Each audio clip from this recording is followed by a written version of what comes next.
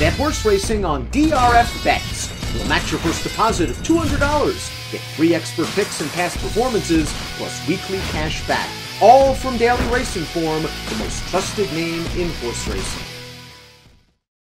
Hi, everybody. Dan Illman, Mike Beer for Breeders' Cup Focus. In this edition, we'll focus on the top contenders for the Breeders' Cup Turf. Pre-entries are out, which means pre-entry past performances are out at DRF.com.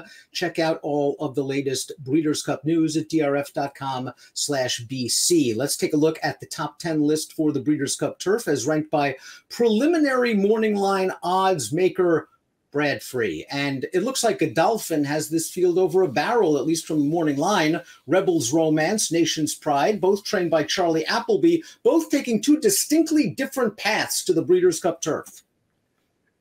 Yeah, and the Nation's Pride's a 3-year-old. Will be taking on some older horses on Breeders' Cup Day. Listen, you know, we're used to seeing Godolphin and Charlie Appleby come over with really strong contenders in our Grade 1 turf races. They tend to win their share of them. Rebels Romance, the morning line favorite, at least the early morning line favorite, going to come into this race on a real roll since switching to turf. He's won 8 of 11 in his career. He was a good dirt horse. He won the UAE Derby at 3. He has now won 4 consecutive races on the turf, 2 Group 1s in Germany, including this race last time out, the Prix von Europa, back on September the 25th. And Rebels Romance likes a fight. He likes distance. And in a year where maybe the North American turf horses lack that pizzazz, he's coming into this race in very good form for a trainer that wins a ton of races. Yeah, I think that's what you like about his chances, maybe more than anything else. Not that he isn't a good horse anyway, but he's going to come over here and take on some American-based horses who, frankly, Dan, just aren't that good. There's nobody to be afraid of. This horse has won all 4 of his turf starts. They're all at a 1.5 miles. The last 2 are Group 1 races. He's not blowing these fields away, but he's getting the job done. He's going to come into this in great form and maybe just face the right kind of field. While Rebels Romance comes in from Germany, Nation's Pride has been campaigning in the US of A against fellow 3-year-olds. 2 graded stakes wins in a row. Let's watch his most recent start. They had to test him at a 1.5 miles. They did in the Jockey Club Derby, and he was much the best at odds on. It's going to be a much tougher task class-wise in the Breeders' Cup. Yeah, he's going to absolutely. He's going to have to probably up his game if he's going to win there. But this is obviously a really impressive win. If nothing else, Dan, you see here that the 1.5 miles is no problem for this horse. He's not beating the strongest group of 3-year-olds there, but he absolutely dusted them. His prior effort was also very strong, winning up at Saratoga. And the only time that he's lost since he's arrived stateside was off of a really tough trip in the Belmont Derby.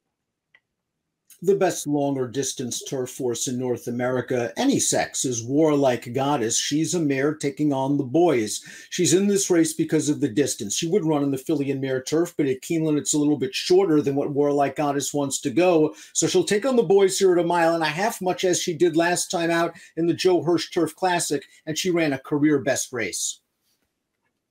Yeah, wins this race very easily, kept a little bit closer to the pace this time after, sort of her trip blew up in her face 2 starts back in the Flower Bowl. So they didn't really take any chances here, kept her within range, and she just easily handles this group of colts. I'm assuming when they go to Breeders' Cup, she's going to give a good account of herself. I do think it's going to be a tougher race for her, Dan, but she's really, really good. There are no bad races on her card.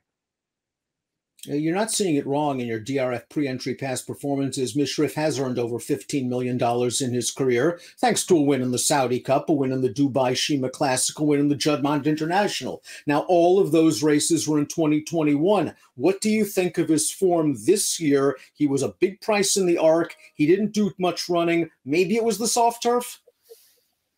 Yeah, it feels like that's a viable excuse for his ARC performance. It just wasn't very good, but I feel like he may not act over soft ground. His race 2 back was also over softer ground, and that wasn't, a top-level performance for him either. So maybe getting over here, getting a little bit firmer footing underneath him, I think that could go a long way to improving his chances. Is he as good this year as he was last year? I mean, I guess that's, open to interpretation, Dan, but he's a really, really good horse, and he might be dirtied up. Let's take a look at 6 through 10 while discussing Bye Bye Melvin, who got loose in the Joe Hirsch Turf Classic, but was run down by Warlike Goddess. You would have thought that might have been his best chance, Mike, to nab a Grade 1 loose on the lead in a slow-paced race. Yeah, absolutely. And he ran very well in there. He's come back in really good form this year off of an extended layoff for trainer Graham Motion. And maybe he has one more forward move in him, Dan. But I think you're right. If he was going to take down, a significant grade one, last time might have been the time. And he's got Warlake Goddess to deal with again, among others. I know you've always been a fan of Highland Chief. He's had a pretty good year. He's coming off of a perfect trip win last time out, but he is in good form. I think we have not seen his best. Yeah, I mean, if nothing else, I guess you would say that the 1.5 miles, really suits this horse. It's probably his best distance, and he did just win that, Sycamore over the 1.5 miles. His overall form is good. He's run some really nice races. I think it'll be tough for him come Breeders' Cup Day, but I don't think he's impossible.